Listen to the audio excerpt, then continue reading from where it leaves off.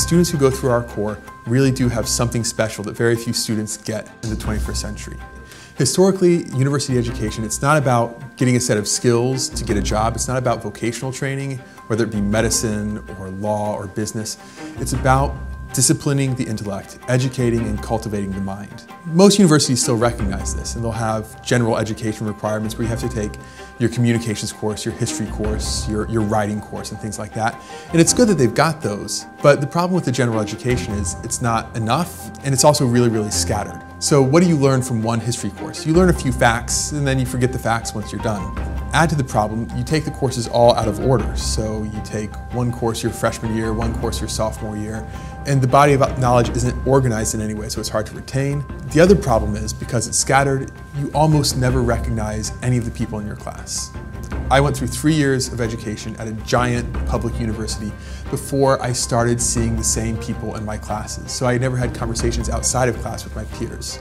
Contrast that to what Christendom has, where you've got an ordered education for the first 2 years. Everyone's taking the same classes, everyone's learning to speak the same common language, and you're getting a unified, orderly body of knowledge that the whole community shares and that builds up the intellectual life of the community.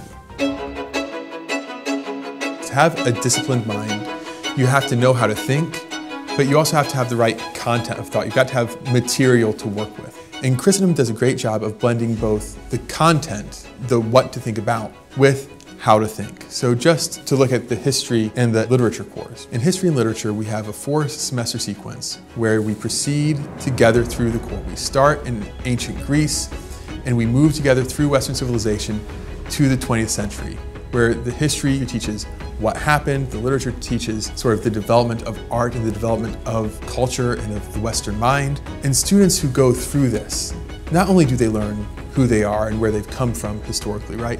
But they also get freed from just the tyranny of the present. So they learn how past ages saw the world, and they become able to step back and evaluate the present in a way that otherwise they wouldn't be able to.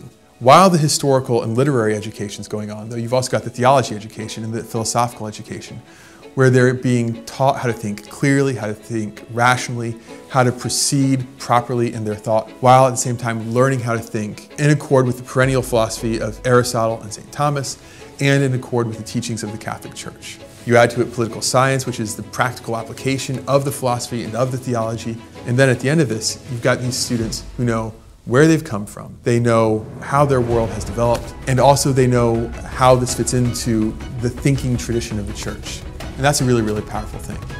Finally, you add to that the fact that the whole education is done under the final ends mandated by theology, and because theology is the queen of the sciences, and because theology governs everything, all the disciplines find their unity and their harmony in that.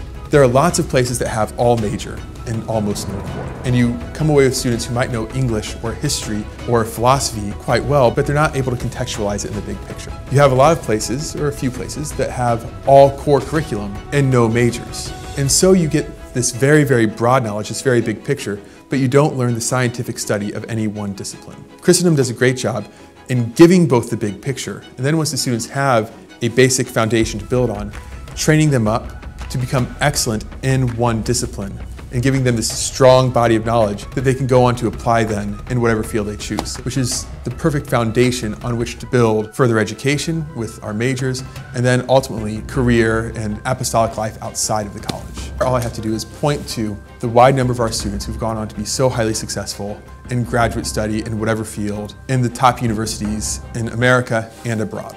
Our students come away from the core not having small skills, right? Small skills, learning how to work this spreadsheet or this program or whatever. But they come away knowing how to think. They come away with disciplined habits of mind. They know how to read. They know how to read carefully with an eye for detail and to get the author's message from what they read.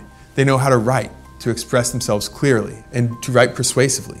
They also have the ability to think logically, to think clearly, and to proceed by clear and distinct, precise steps, and not just whatever their emotions happen to tell them. And finally, because they've been taught through this very ordered core, they have the ability to see things in the big picture, to find each thing's place in the big picture, and to understand things as a synthetic whole rather than just atomized parts. And these are the sorts of skills that, even though they're harder to test for, right?